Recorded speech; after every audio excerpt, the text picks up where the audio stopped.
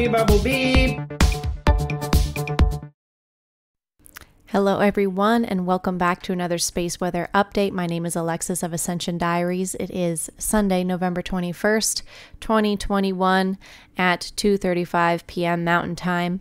We are here to discuss and review the last week of space weather and give you a little bit of a view into the future for those of you who are more sensitive to the effects of space weather on your mind, body, spirit, on your psyche.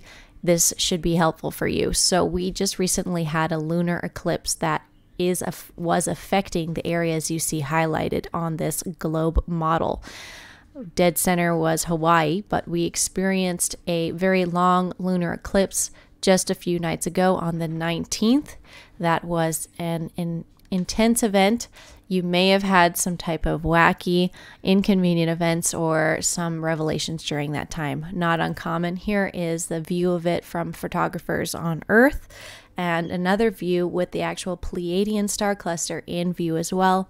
And this has been important to quite a few of my friends. So there you go. Some people have been saying it looks like a butterfly. Very beautiful.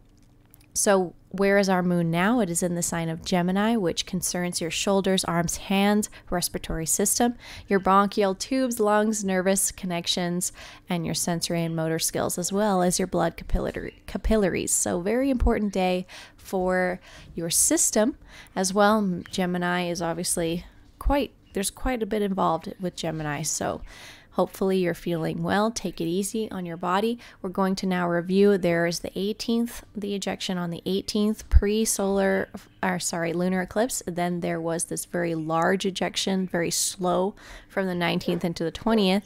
And the 20th into the 21st, there was another ejection, but all of them fairly small comparatively, and they did not have solar flares that were very powerful behind them. They are beautiful, but not as deadly as the ones we've been seeing in the past that have been making me like sweat a little bit. If you want to keep up with those ones, you can download the Space Weather Live app. They will notify you when solar flares occur. You can also follow this particular YouTube channel for daily updates. The coronal holes here where the solar wind has been pouring out at a faster speed is what I believe has been causing the most distress on Earth right now. As you can see here, the X-rays coming out of the flares have been low over the last few days. So we've been mostly looking at the wind speed, which has been 200 kilometers over average. It's been fairly high over the last few days. The pressure is not that high, but the speed is fairly high. Even right now, it's at 700. So that is about to switch on the 26th. The pressure is going to go up, but the speed is going to go down, which is kind of interesting. So there's going to be a bit of a switch in energy on the 26th. You may want to tap into that and try and figure that out for yourself. There is this little pocket opening up behind our electromagnetic field I've been watching, which has been very weird, this little gap right here. And Russia is just shaking without any other evidence really of anything else. I don't see why they should be shaking. It looks like the US and Alaska should be shaking, but apparently Russia is shaking a lot too. So shout out to all of you guys having lightning storms.